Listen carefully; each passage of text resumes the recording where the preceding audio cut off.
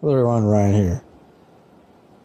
So, for this week's Music Monday, I decided to talk about a band called Green Day.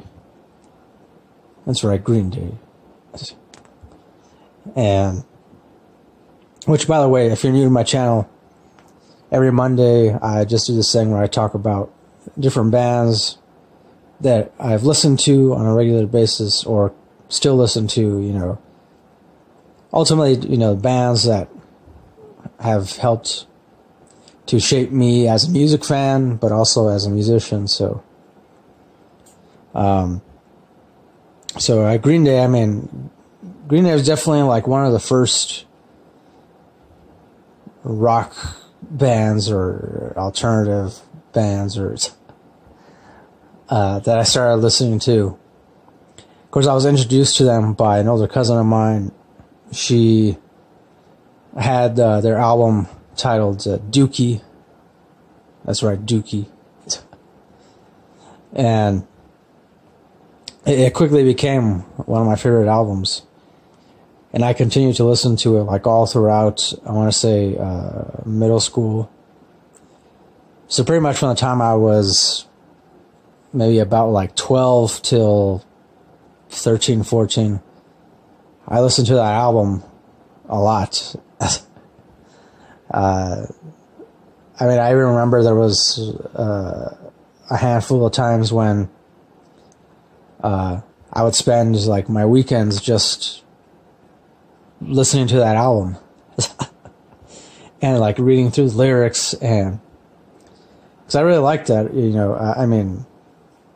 I guess in a way I kind of miss being able to go to a record store. And I know I've mentioned this in previous Music Mondays about about record stores, when they used to be like the popular thing. And but I'd say, yeah, I definitely miss being able to do that, go to a record store and hang out with other music fans. And then of course, when you get home, take your purchase home, and whether it's a CD, whether it was a CD or a cassette tape or vinyl, I guess. But hey, they still sell vinyl. Vinyl is back.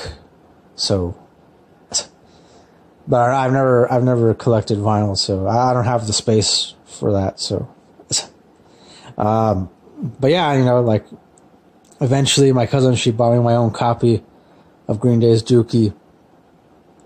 And so I liked being able to listen while reading along with, looking at the lyrics. And it was an experience for me. Because I remember, back then, music was a real experience for me. Now, of course, you got these streaming services, and you could just download entire albums. For me, it doesn't feel the same, okay, it might make me seem like an old person, an old fogey or whatever. But hey, I'm being honest. I'm not going to lie and say that, that I think that streaming music is the best thing in the world. For me, I figure, yeah, it is. It is pretty cool being able to stream music wherever, whenever you want, download entire albums to your phone or other device, and just carry them around with you in your pocket. That is cool. That's definitely cool and awesome. But for me, it takes away from the experience that I used to have, at least when I was a teenager, and being able to, open the CD case or cassette tape case. Yes, I had a lot of cassette tapes. And pull out the booklet, look through the artwork, the pictures, read through the lyrics and other liner notes and stuff. And, I don't know, I kind of feel like, there needs to be some kind of return to that. So, yeah. But then again, I don't know. I mean, I've actually never downloaded an entire album. Still to this day, I mean, I still prefer to actually, if it's a band I really like, I still prefer to own the physical copy of the CD. So I don't know. I'm probably just old fashioned that way. But anyways, getting back to Green Day. So yeah, for me, Green Day was a band that got me interested in other similar music. I mean, from there, by the time I was about 14 or 15, that's when I started listening to like punk music. Even though I guess Green Day, to me, they, at least at one point, I consider them to be slightly punk or punkish. But I mean, I eventually ended up listening to other punk music, and then eventually by the time I was about 15, 16, that's when I started listening to heavy metal, stuff like Metallica, Iron Maiden, Pantera, so Judas Priest, and so on and so forth. But still to this day, Green Day's Dookie, that sounds kind of weird to say that. But their album, Dookie, still one of my favorite albums to this day. I pretty much like every single song on there, Basket Case, Long View, When I Come Around, trying to think, what other one? Oh, Welcome to Paradise. I remember the first time I heard that song, Welcome to Paradise.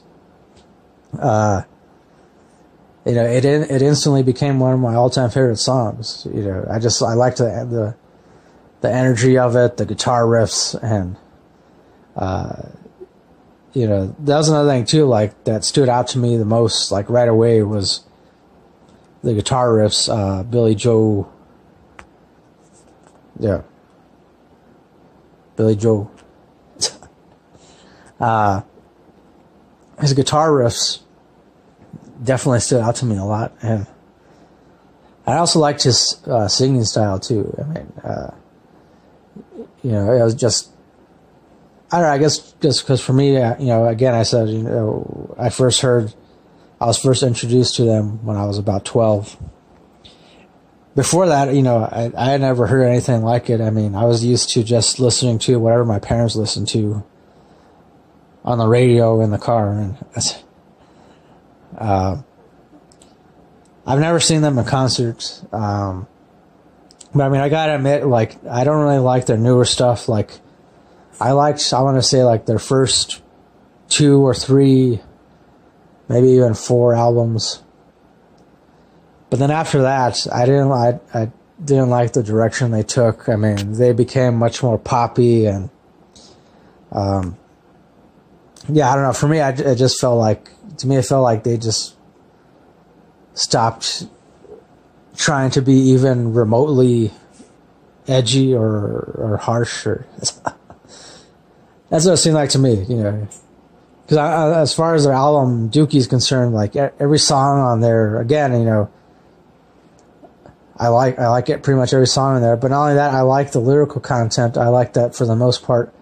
It seems to be very honest, very raw and truthful. It's not like sugarcoating anything. It's just, I mean, I like that. That's the kind of music that I like. I mean, I don't care if, to me, even though, yeah, I'm a metalhead, I like heavy metal, hard rock, a lot of that stuff. But for me, if I come across a band, whose songs are not only sound decent, but at the same time, if the lyrical content, like even if I don't like the way a song is structured, but if I end up like actually checking out their lyrics, and their lyrics end up being honest and convey some kind of message, or even if it's just, something like, I mean, I don't know, I've come across a lot of stuff, even from different music genres that I don't like rap or hip hop or different folksy kind of stuff. But then when I read the lyrics, you know, and they come off as like truthful to me, then I end up actually appreciating the song a little more. So yeah, that's, you know, for me, that's just a personal thing. Obviously, I know probably majority of people don't really pay much attention to lyrical content. I mean, you know, that's why we have like all these inane pop songs being played on the radio like 100 times a day, and where, you know, they just repeat the same thing over and over and over and over and over and over and over, and it's, yeah, that's, I don't know. Of course, I realize that, you know, I probably do come off as an old fogey. Yeah, back in my day, frankfurters cost a nickel.